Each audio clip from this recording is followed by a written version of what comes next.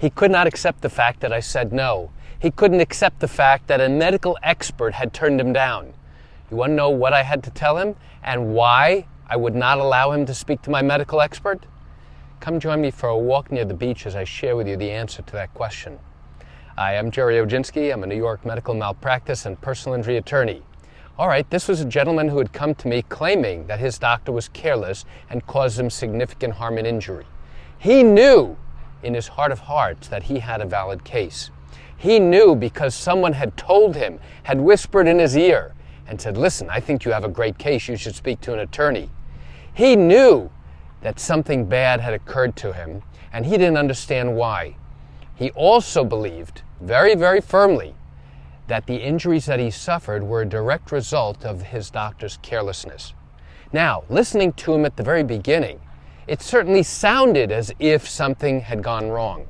It certainly sounded as if something might have been done wrong to cause him these various injuries and disabilities and complications that he had, clearly that he had, following this treatment and following this procedure. So I went ahead and actually obtained all of his medical records. And that's a requirement in New York in order to evaluate whether someone has a valid medical malpractice case. We are required to actually obtain all of the necessary medical records and then hire a board-certified medical expert to review all those records. And the expert is really looking for three things. They're looking to see, number one, did the doctor depart from the standard of care? And if he did, was that departure, that carelessness, a cause of his injury? There has to be that connection, a link between the wrongdoing and the injury. And then we have to see whether or not the injuries are significant or permanent or both. In that instance, if all three elements are present, then I can come back to my client and say, okay, our medical expert has confirmed that you do in fact have a meritorious case, and now we can proceed forward and start a case on your behalf. However, if my medical expert comes back and says, out of those three things, we only have one or two, but not all three, guess what? Then I cannot ethically and legally proceed forward with a case on your behalf. So, my expert actually went through all of those records. It took him many, many weeks to go through all those records. Then we had an extensive conversation detailing his thoughts, opinions, and importantly, his conclusions. And in this particular case, the expert was on the fence about whether or not there was liability, meaning he wasn't entirely sure whether this doctor who was treating my client departed from the standard of care.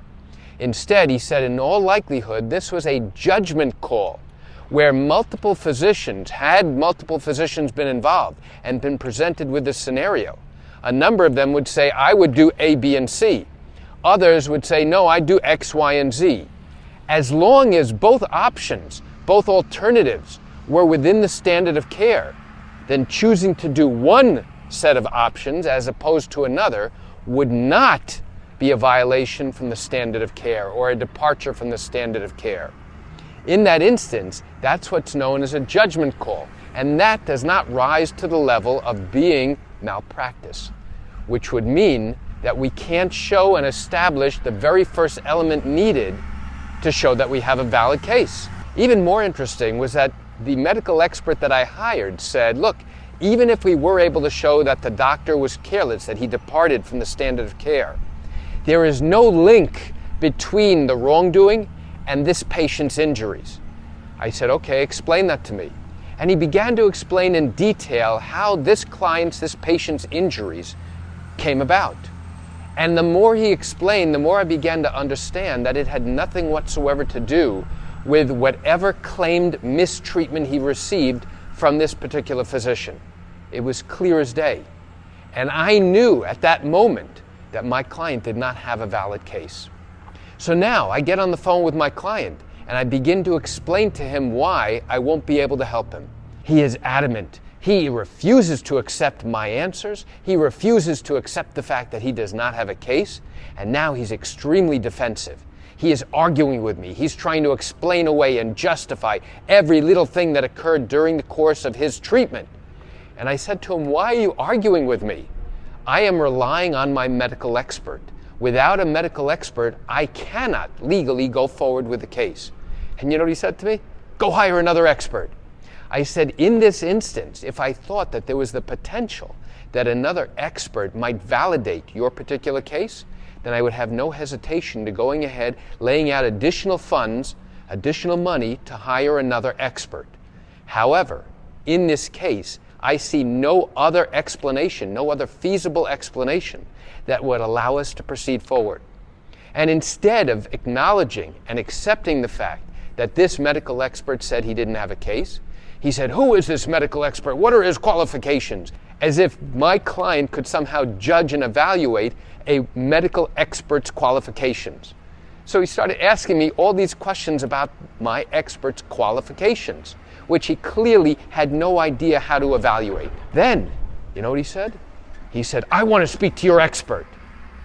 Now, there may be some attorneys who say, "Okay, that sounds like a great idea." But instead, you know what I said? "I'm sorry, that's not possible. My expert does not talk to the client, because doing so, you might influence him. You might cause him to change his opinion. You might alter his trajectory of what he thinks occurred." Now, couldn't that be a good thing, you're asking? Well, the answer is no, it couldn't be a good thing. And importantly, if this case were to go forward, now my client would be questioned during a process known as a deposition during the course of his lawsuit to answer questions about what occurred to him and what injuries he suffered and what problems he has now. During the course of the deposition, as well as at trial, the opposing lawyer can ask my client if he ever spoke to our expert. And we don't disclose those details to the defense until much later at the time of trial. And then, if he answers yes, you know what happens? Now it opens up a whole big can of worms. Now he's going to go ahead and have to divulge information about conversations he had with my expert.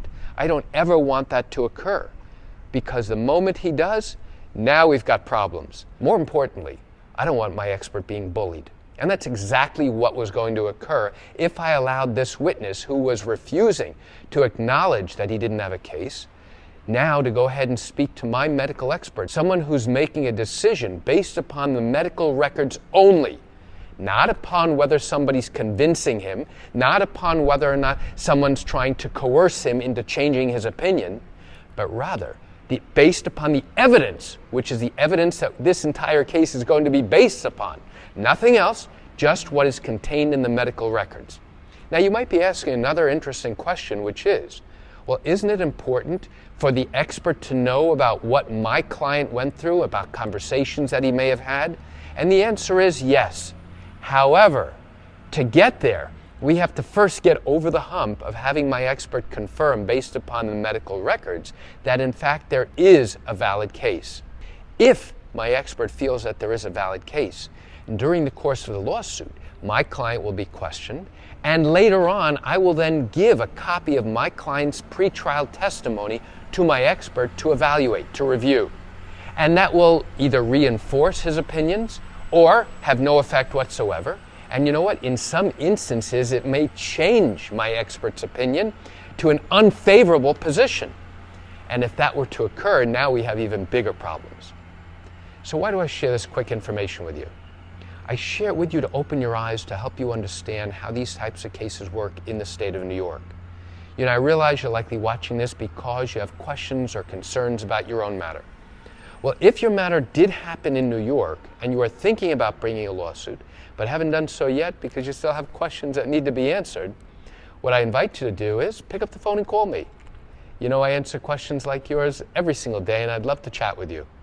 You can reach me at 516-487-8207 or by email at Gerry, Gerry, at Oginski-law.com. That's it for today's video. I'm Gerry Oginski. Have a wonderful day.